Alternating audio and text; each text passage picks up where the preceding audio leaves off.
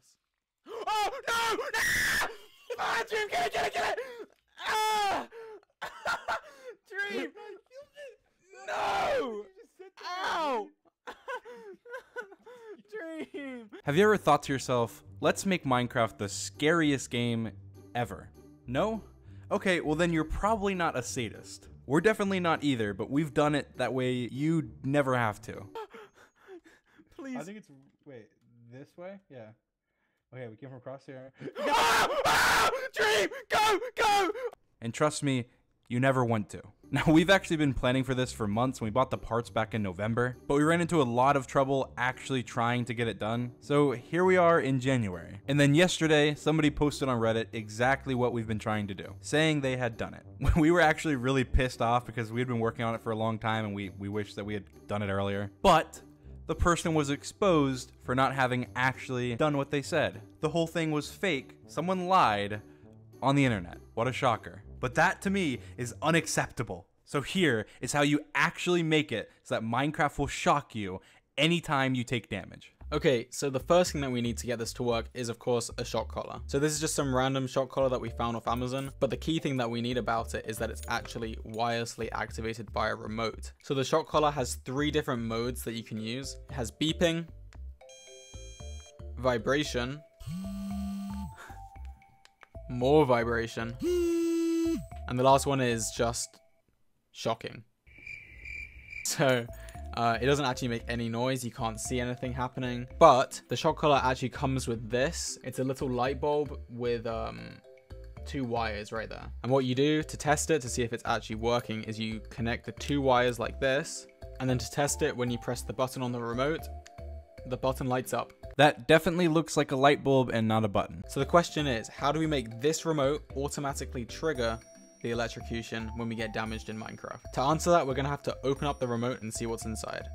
Okay, so when we pop the back off carefully, it doesn't sound careful. Okay, it looks alright. So this is what the inside of the remote looks like. We have the antenna up here. This is the battery and just some other stuff all over that I don't really know what it does. So we're gonna move on.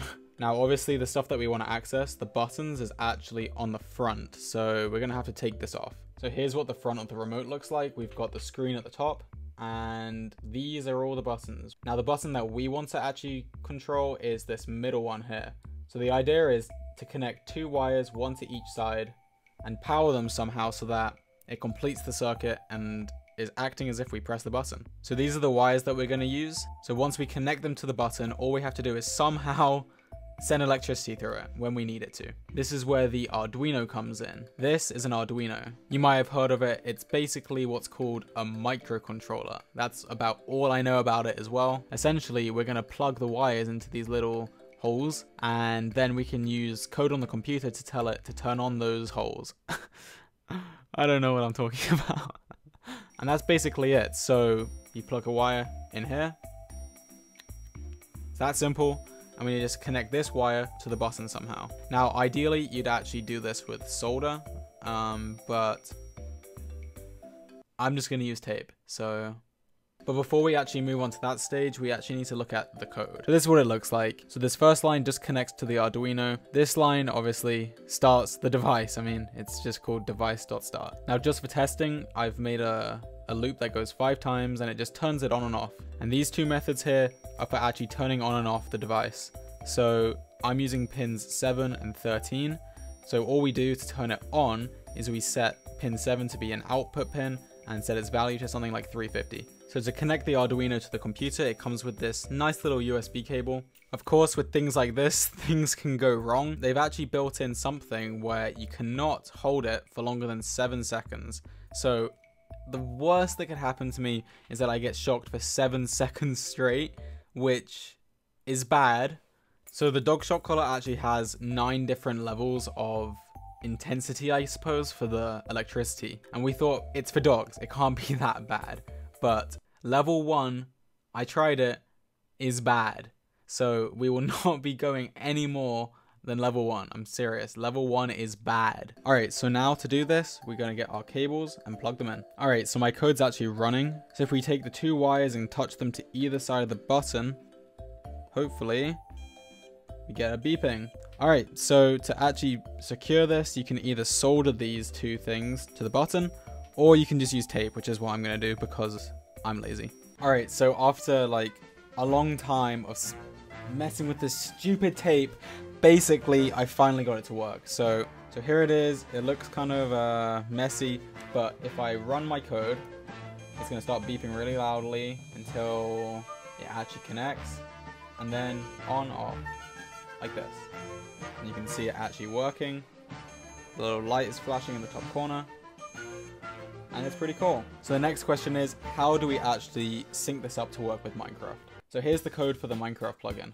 I'm not going to bother explaining it too much because it's kind of complicated, but basically this method here runs when the server starts, and we have to register the events, which basically allow us to listen for when a player takes damage. So right here, it's listening for when I take damage, and when I take damage, it just runs the shock method. It turns on the device, we wait for 100 milliseconds, and we turn it off. Now, just one more thing to mention about this. Basically I can't pick up the remote, it's all wired up, but the remote, basically, if you haven't touched any of the buttons for 31 seconds is what I timed it. I don't know why it would be 31. After 31 seconds, the remote actually turns off until you press a button again. So I had to add some code that basically every 30 seconds, if the button hasn't been pressed within the past 30 seconds, press it again. So we didn't think about the fact that if he pressed the button himself, the next time the program tries to run and it presses the button to turn it on, it would just shock him. So this inevitably happened. Yeah, so far so good. I've survived apart from my own... Ah! What the hell? Wait, It what? just shocked me! What? What? Oh, I know why. I know why. I need to turn it off. Why? I need to turn it off. What happened? Like the thing actually turned off. So I turned it on and then it was out of sync. So like when it turned it on, it was already on. Alright, so finally, this is actually it working in games. I'm just gonna have it on the beep sound. So if I actually get damaged, let's see what happens. So as you can see, when we start getting damaged, it starts beeping. I'm trying to show this all at the same time. I'm about to die though. They're missing for some reason. Why are they missing? You get the point. They shoot you. This thing tells this thing to turn on, which then tells this thing to turn on. Very epic. Very cool. I like it. So then we hooked it up and we joined the server and everything worked absolutely perfectly. All right, is it on vibrate? Yep. Hit me. Can I punch you? Yep. Yeah. Okay, it vibrated. Okay, hang on. Do it again. Let's see if they can hear it. Do it again. Yeah, just keep hitting me. Keep hitting me. Okay. All right. Oh, I can put it on. Wait, don't hit me. Do not hit me. I'm serious. I'm actually serious. Don't hit me. Okay. Okay. I won't. Because I need to switch it to the beep mode, which cycles past the zap mode. All right, do it again. Okay, just keep hitting me, just in case they couldn't hear the other one. All right. So it's working. Okay, I have to turn it on to the zap mode. The longer you wait, the sun is going up, and we'll get to nighttime quicker. Come on. Okay. Oh my god, I really don't want to press it. Come on, press it. Hurry, George. The sun is going up. I'm just gonna reset the sun. I'm gonna reset the sun. No. This is no, so you're not horrible. allowed. It actually You're not is. allowed. Let's go. Just go. Just Okay. go. It was at this moment that he knew. He f***ed up. Okay, so maybe not everything worked perfectly, but luckily this was the only time it misfired, other than the other time it misfired that I showed you earlier. Those are the only two times that I promise it worked. It definitely worked. Oh my god! Wait, what happened? You hit me, or did I take full damage? Don't hit me. Don't actually don't. Oh my I god! didn't hit you. I like slammed my knee into the desk. Can I take full damage? Oh my god! What just happened? I didn't hit you. Something happened. Okay. I promise you I didn't hit you. Did I take full damage? You must. Were we have. up here? Were we up I here? think I don't know. I think we were. There's no. Did I just run off the edge and? Oh my.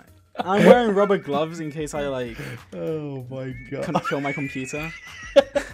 And that is what happens when you make it so that every time you take damage in Minecraft, it shocks you. That was definitely a lot of Minecraft for this channel. This isn't a Minecraft channel. So if you want to see a full gameplay of us playing with this shocker on, there's actually going to be two. There's going to be one video on Dream's channel and one video on George's channel. So stay tuned for those videos to see much more pain. Also, make sure to subscribe to this channel if you want to see more stuff like this. This is George and I's new channel. Click it, subscribe, click the button. Come on, click it.